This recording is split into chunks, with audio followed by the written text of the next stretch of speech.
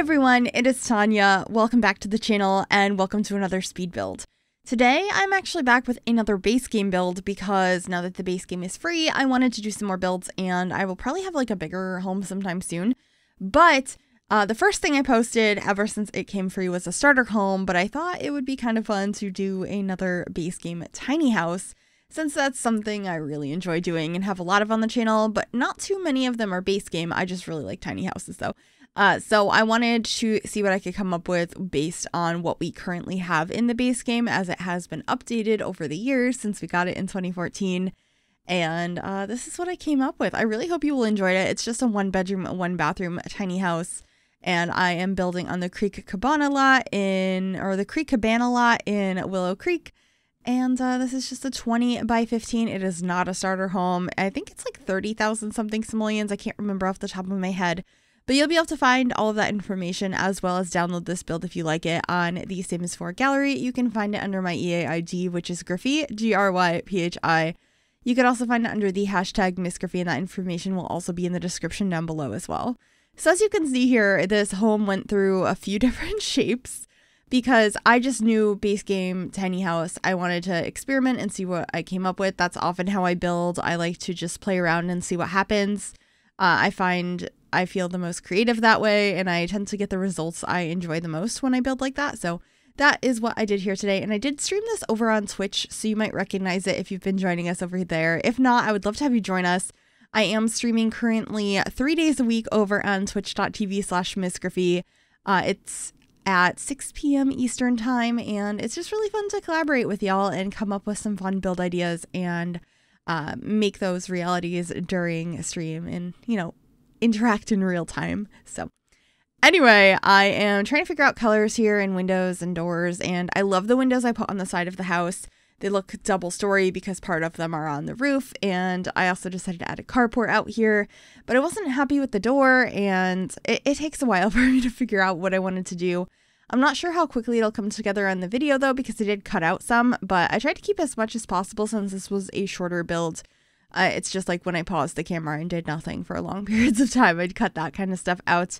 I think I actually ended up getting rid of the car in the end. I just put it there to be like, this is a carport. But I love the wallpapers I used on the outside of this. This wood paneling, I just think it looks so nice here. It's not one I use very often at all, let alone in base game builds, but I think it's so pretty. And I enjoyed adding this like one tile window above the door. I also used that above the windows on the other side.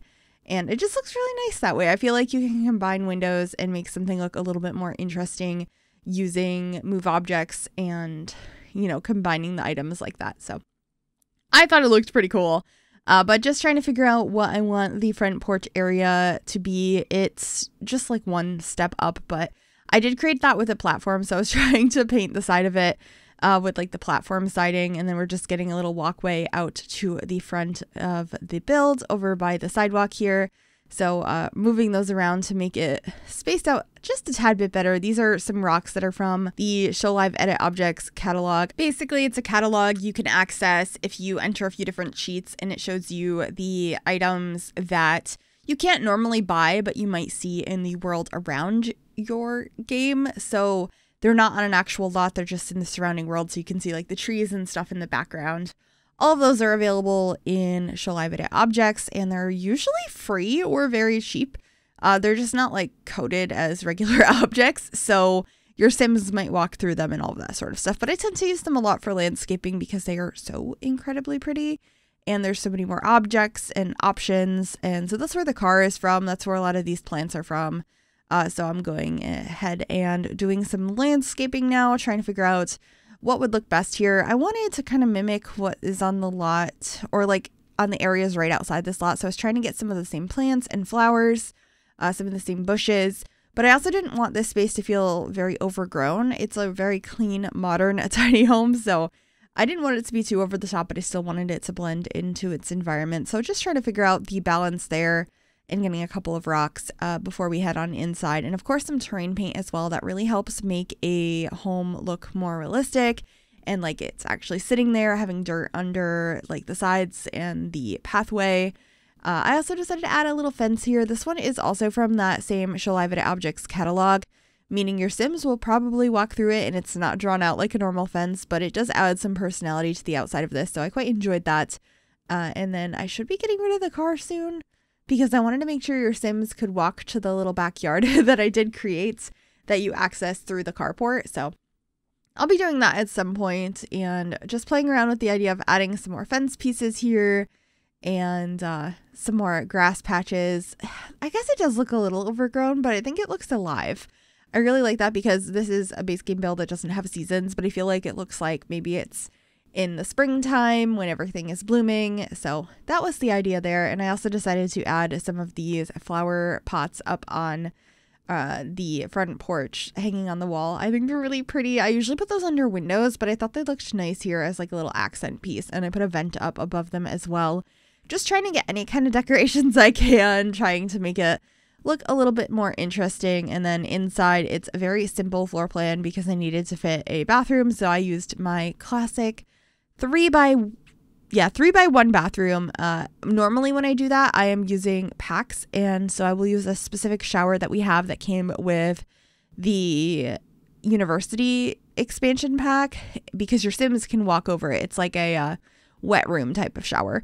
But because I don't have access to that in base game, but I still wanted to use that same size for the bathroom, what I ended up doing was not having a sink in there because right outside the bathroom is the kitchen and there is a sink in the kitchen. So I thought it was fine for gameplay for that. It's also a pretty realistic thing they do in real life with a lot of tiny houses. To save space, why would you have two sinks? So if you have the space for it, of course have that. But in this particular home, I decided to opt out of a second sink and just have a toilet and a shower in that bathroom. But anyway, we're going to figure out the cabinets here in the kitchen. Obviously, we're very limited on base game cabinets. I guess I didn't edit out as many of the pauses as I thought I did. But I just end up getting these black and white ones here. I really love the windows up above the counters. And then I'm trying to figure out how I'm going to fit in a living room as well as a bedroom because at this point, I hadn't added on an extra space for a bedroom. I was thinking it was all going to be in one room and try and make it work kind of like studio style, but it didn't in the end. So I do end up adding a small 3x2 room off to the right side of the build that is going to be where the bedroom space is. And I think that worked pretty well. And it's still a fairly small, tiny home. So hopefully you like that. I do quite a few tiny homes though, where the bedroom space is out in the main living area as well. This is just not one of those this time, but I have tons of those on my channel. And if you do like this and you'd like to see some more tiny house builds, I do have so many. That's like the biggest thing I have on my channel. I'm trying to think if I have a playlist of it or not.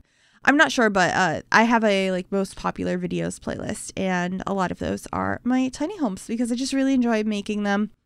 We often call it the squish here on the channel. Because you're squishing everything into a small space, and there's some of my favorites to do. So it was really fun to go ahead and build a base game one. I think we're about to add the bedroom because I'm trying to figure out how I can fit a bed in here, and it just wasn't going to work out, especially because I wanted to use this particular sofa and I didn't want to put a bed instead of it. So we're just using a single bed over here. You could extend the room a little bit if you wanted to have a double bed instead and have more than one sim. But I decided just to have it this way, and I think it worked out nicely. But like I said, you can definitely renovate this build and add more onto it, or it could just be a small home your Sims live in when they're just getting started. And if you get the tiny living stuff pack, there's actually perks to living in a tiny home. Like you might have increased skill gains or relationship gains. There's all kinds of really cool stuff included with that pack. And of course, some beautiful furniture that is meant for tiny living. It's my favorite stuff pack, I think. I was very excited about that since this is just a big thing I do on my channel. So if you don't already have the tiny living stuff pack and that's something you are interested in, I would recommend it. But if you are new to The Sims 4, please let me know. I would love to welcome you to the community. I know we probably have a lot of new players now that the base game is free to play. So I'd be so interested to know if any of you are new players now that you have access to the game. And how are you liking it so far? I'm so excited to have so many more simmers among us. And yeah, that just made me think of, I said simmers among us. I'm going to be playing Among Us with a bunch of other simmers over on Twitch next weekend. And I'm also excited and nervous about that because I'm horrible at that game and I always die first. So if you want to watch that, I guess you could join us over on Twitch next weekend and throughout the rest of the week as well, because I'm sure I'll be doing some more building on Tuesday, Wednesday, and Thursday. But anyway, this is that 3x1 bathroom that I had mentioned before, just a toilet and a shower. I get some sort of decoration in here as well. I think just a painting. Yeah.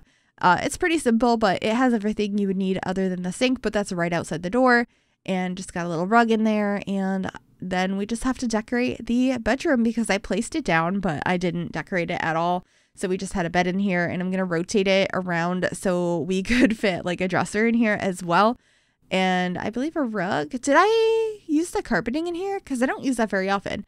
But it looks like I did, which is quite nice. And then just using one of these taller dresser pieces over here. It's like a wardrobe, and scaling that down so it fits a little bit better. And I think we get like something on the wall as well. It's a very simple bedroom, but I really like how this build overall came out. The living space is my favorite. So I hope you enjoyed this as well. If you did, make sure you give this video a big thumbs up. That actually does really help me out. You can also subscribe to the channel if you have not already. I would love to have you join us. And if you click that bell, it'll turn on notifications so you'll be notified of every single time I upload a new video. And yeah, we're just in the backyard now, finishing up a couple last details. Get some loungers back here, a nice barbecue. If we didn't already add a trash can, I'm probably going to do that now. Because I don't see a trash can. Oh yeah, and the roof piece. I didn't want to forget to add a roof to that bump out we added for the bedroom. That's kind of important. But I hopefully will be getting a mailbox and a trash can now. Yeah, I am. I remembered to add it. That's good. All right, enjoy the screenshots. Bye.